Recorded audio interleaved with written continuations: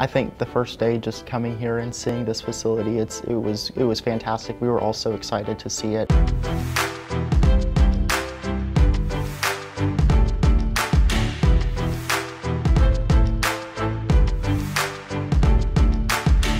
You can't recreate this in any way, shape, or form at a school. I'm so excited to be the first class to experience this. The teachers here are so incredibly helpful. The equipment that we have here, the beds, the Laerdal mannequin. The Laerdal is electronic, so we can diagnose the person that's going into cardiac arrest or hear heart murmurs. I'm exploring different fields such as biomedical engineering, suturing, phlebotomy, performing venipuncture, patient care, whether that be taking vital signs, patient transfers, medical terminology, how the healthcare system works specifically in a hospital environment, HIPAA laws, client communication, insurance. We've learned how to make prosthetics using carbon fiber. Every student here is CPR certified. We learned about various pulmonary diseases, how to grow and sample bacteria, and scribing.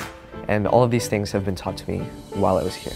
Students are here about an hour and a half a day, 5 days a week.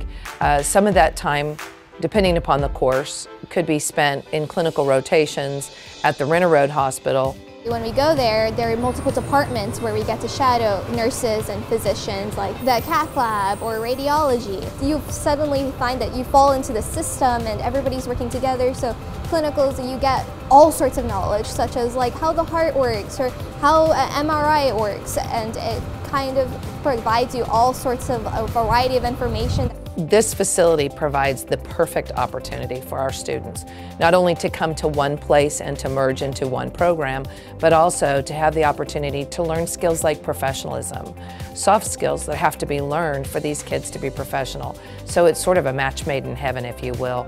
Being an athlete myself, wanting to go into sports therapy and sports medicine, shown me how to overcome adversity, and I want to help other athletes overcome injuries, because at times you can feel like you can give up, and you can't give up. You have to push through and bounce back and show what you're capable of and show that you can overcome adversity.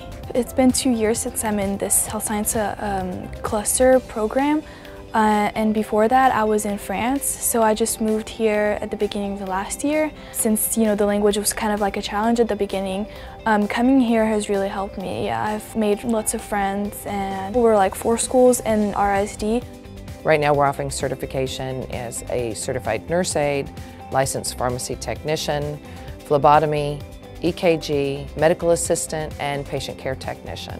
You can be hired right out of high school at a living wage with these certifications. I work at the Richardson Veterinary Clinic as a veterinary technician, and then I also work at a specialty practice, so we specialize in veterinary internal medicine and oncology. I want to be a pediatric surgeon, and for medical school, I'd like to go to UT Southwestern.